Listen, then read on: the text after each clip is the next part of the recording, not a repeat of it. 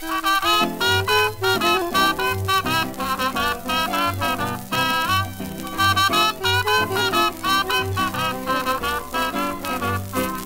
there is a thing that gets me vexed, it's to hear a woman called a weaker sex.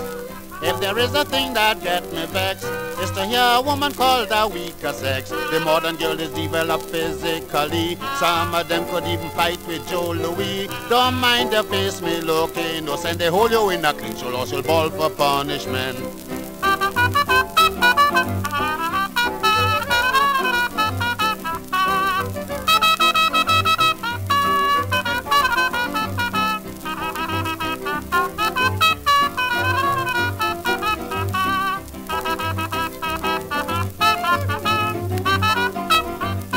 Some of them may look so submissive, but this attitude is deceptive. You would believe they cannot speak. They appear so soft, so meek and weak.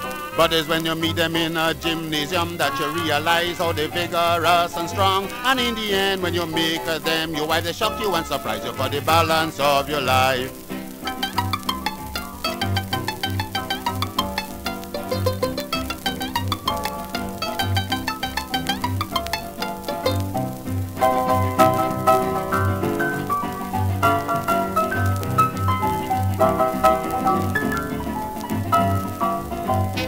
Now I'll call some names and listen, please.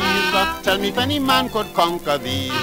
B. Winnie, Fred and Elvira, Jenny, Bar, John, Fan, they fire. Well, if you meet up with these tyrants in battle, the best thing to do is to scuttle. For they had the police in dismay. These were the warriors of the dreaded Canboulay.